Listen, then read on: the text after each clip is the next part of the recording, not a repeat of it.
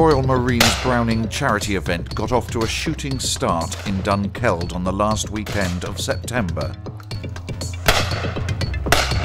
Now in its fourth year, many supporters of the Royal Marines came from far and near for this unique event. The enthusiasm of our supporters, our sponsors and the Royal Marines Corps itself as a part of the family have raised it to such a degree we had to move here to Dunkeld, which is a wonderful ground, as you can probably see all over us, the beautiful sunshine. We're very happy to welcome back our top-line sponsors again, and just like the Royal Marines family, these are primarily corporates who are run by families. This is an event really for the Corps family. It raises much needed money to the Royal Marines charity, and that money is used to support anybody within that Corps family. We currently raise over £2 million per year, and events like this are wonderful for that fundraising. But it's more important in some respects than just fundraising. It is also the fact that we get out to reach like-minded people that like to support like-minded people, to have a bit of fun, but also to raise money for a very good cause. And as far as I'm concerned, all those that attend today are now supporters of that Corps family. And I think that's a really powerful lobby. Have you always been infatuated with the Corps? Yeah. And how did you get involved in today's event? About 3 years ago, I was asked if we wanted to bring along a ladies' team, not realising quite how competitive that might be. I sort of glibly said, yes, of course. Before I knew it, here we were. And it's just come along every year ever since.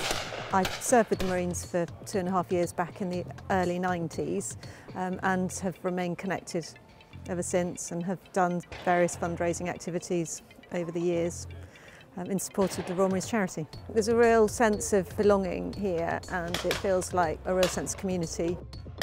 Looked upon as a tournament of interaction rather than one of competitiveness, the participants were certainly up for anything that was thrown at them. We can manage 30 teams, and each team is 3 civilians with 1 Royal Marine. We call the Royal Marine a wild card, and in some cases that's absolutely true. Some of them are very competent, others are safe. It's important to have that mixture throughout the day, and tonight those Royal Marines, at whatever rank they are, will sit down with our guests over dinner during the charity auction. This is an amazing event. It's grown year on year. And of course, what's important for us basically is raising money. Last year, £20,000 through this event. This year, with far more people here and a much more developed event, we're hoping for even more.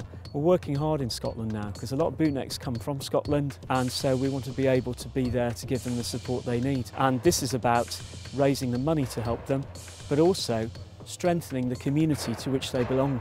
Earlier this year, both the Royal Marines Charity and the Royal Marines Association were joined in an amalgamation that has brought about a closer bond between the support groups of our Corps. I think that's important that we've amalgamated the 2 groups, brought them together, because at the end of the day we're all under the same umbrella, and that is of the Royal Marines and the Royal Marines Association and the Royal Marines Charity. So it's just bringing it together and tightening that family unit. In the past 3 years I've actually joined the Royal Marines Support Network, and that's going out and helping older, kind of retired bootnecks, to even younger lads that might be struggling a little bit with kind of welfare issues, maybe some of the things that they've seen and done and they need to chat about it, and just directing them and signposting them to the help that they need. This event is a bridge between the civilian community and the serving and retired military community. It's very hard to engineer those opportunities these days, but when people come together for a bit of sport and a bit of fun, and this is really the right mix here, you can actually start bonding friendships that are going to last a long time and that will be mutually beneficial. We also value very much your support.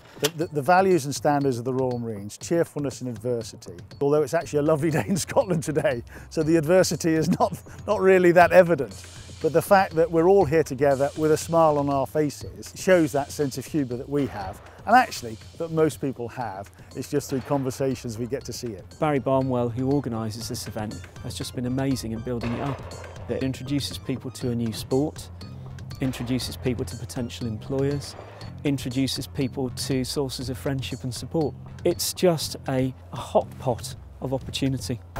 The day was concluded with the Corps of Drums from Her Majesty's Royal Marines Band Scotland performing the ceremonial mess beatings on the lawn in front of the Dunkeld House Hotel.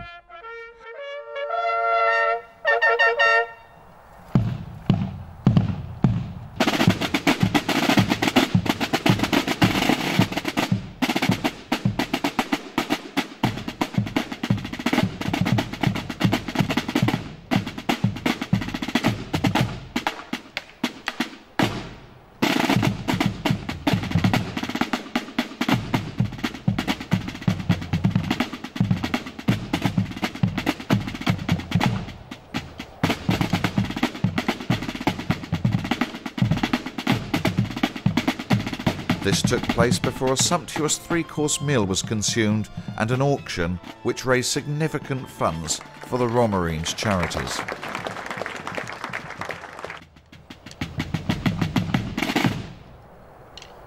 We need to make more people aware of what we're doing. This is the 2nd year at Dunkeld, and it's been going for 4 years now. So next year, the 5th one, let's make a massive one. Let's make a really big go of it, because it's a cracking day out. The best way of finding out about getting involved next year is to go to the charity website, so www.theroyalmarinscharity.org.uk.